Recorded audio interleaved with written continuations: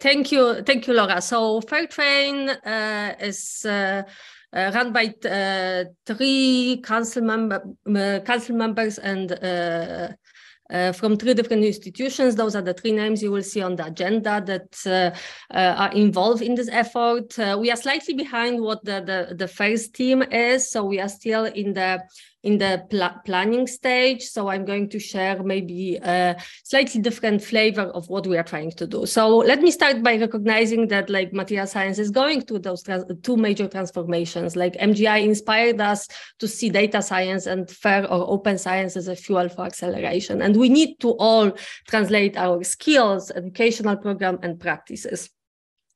And we can do it individually or try to coordinate the efforts. And through MaRCN, we have the ambition to navigate towards those coordinated efforts. And through this event, but not only, we have seen that people do ask questions. Where do I start? What experiences do you have with a given process? How the curriculum should look like? Do we need like a materials informatics department, like we have seen like in the discussion of the previous session? So people do look for connections. Luckily, we are not the only discipline that goes through those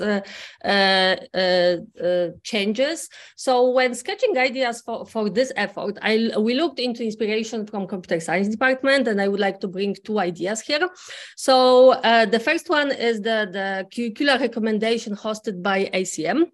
This is a really formal report from community. This is like a worldwide guidelines that share what skills, knowledge the students should have. It includes like an example of curriculum. It's very comprehensive document.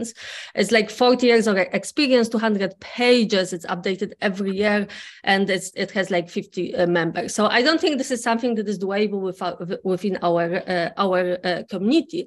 But I would like to also bring to attention a playbook that was recently developed to infuse more ethical methods into computer science curriculum. And I think this is more relevant to what we are trying to do.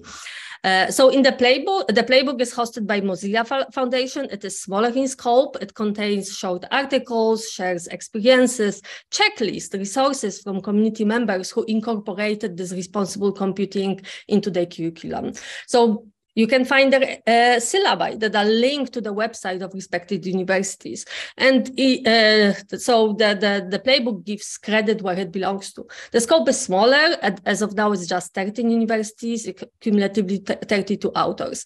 So those are just 2 examples from computer science that I hope will get us thinking, like what we as a community need in order to make this transition. And moving back to our field, I think the first step is to understand the community needs, like what we as a community need to make those transitions. We all tend to live in our own bubbles with our own challenges, but we may not realize that some solutions are already there. And many universities and institutions developed amazing programs, training, notebooks, and other resources. So, like, what is that we really need? So this is where we need your participation. We need your help to coordinate those efforts.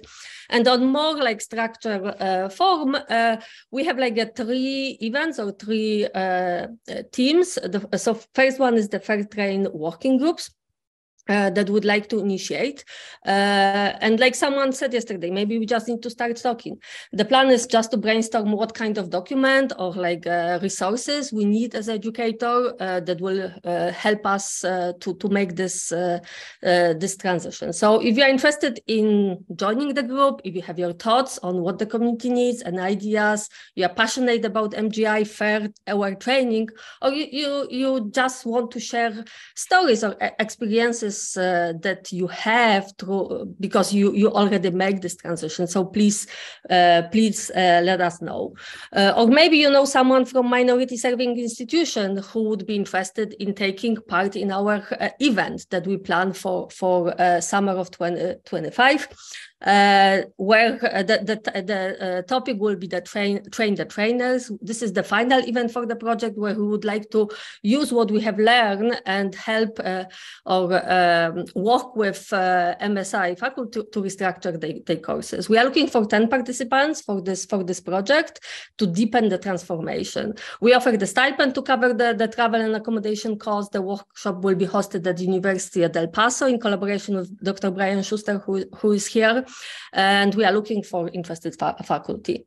And there's one more event that we plan to organize in the meantime, but this will be shaped through the conversation. So at this point, we really need your interest, like we need to initiate the process to start the conversation. So if you thought of joining the working group, please let us know. The time commitment would be just 1 hour a month for the next 10 months. And anticipated outcome would be the plan for this possibly living document or repository. So how to start? Just contact us. Leave a note in the document or send the email.